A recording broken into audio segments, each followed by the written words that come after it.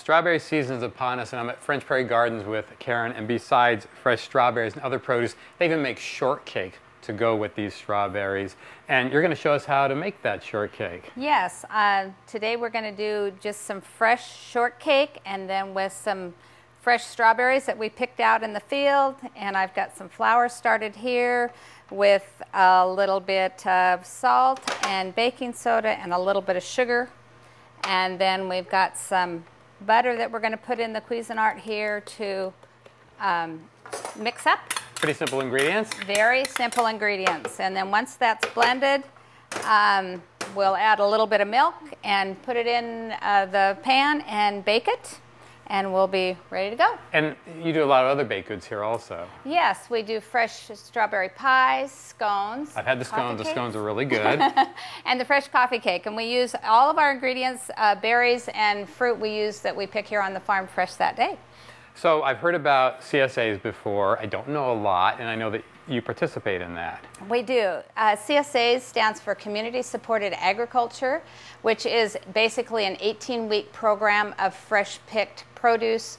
And we are a little different because we also have fruits. We have some fruit trees, peaches, apples, pears, and strawberries, caneberries, and a variety of vegetable crops as well. And there's still shares available for that. So it's not too late to sign up. It's not too late to sign up. So that went together really easy, and you have one that's all ready, and we're going to go put together strawberry shortcake now? Yes. All right. Sounds great.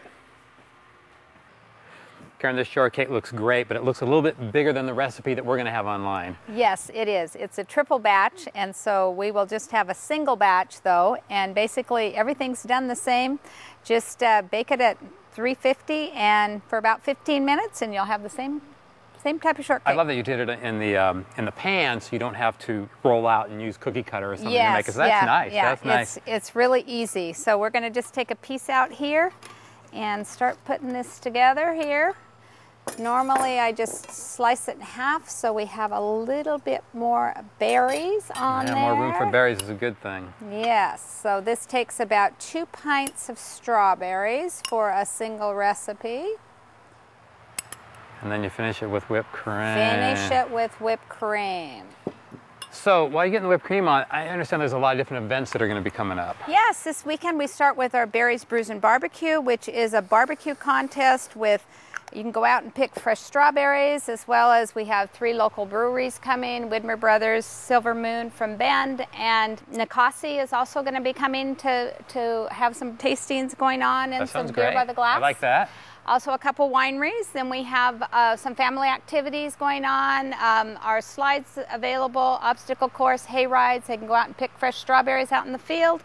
And that will all be starting this weekend. That's great. And then you also have a dinner event periodically, correct? Yes, we have grilling in the garden. And there's reservations that you'll need to make. And that's also available. And we have more activities as far as for the family. Come out, pick some fresh strawberries, get a hay ride out to the field, do the obstacle course, hay rides, look at the animal barn.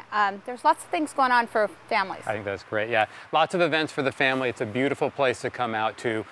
Strawberries aren't here for long, so make sure you get down. And we'll have a link at our website, fusionnw.com, to the French Prairie Gardens. Thanks a lot, Karen. Yes, thank you. And I'm going to start now.